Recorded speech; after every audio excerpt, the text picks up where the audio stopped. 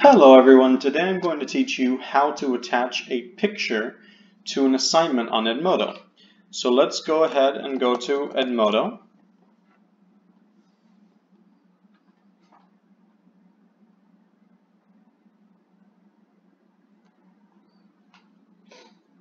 Okay, now once we're in, you're going to go to the period you want to submit an assignment for. In my case, I'm going to go to my sample period. And now that you're here, okay, you see the assignment. Obviously, I'm just testing this out. But if you open the assignment will tell you its title, any instructions, the due date and the due time. And when you want to submit something, there's the option here to attach.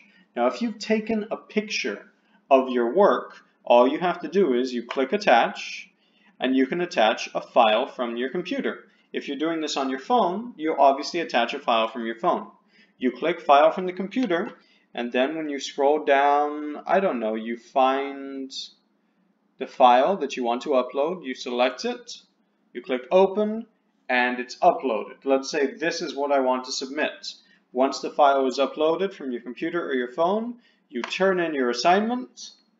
It asks, are you sure? You respond yes. And you're done. You've submitted your assignment. That's all you have to do.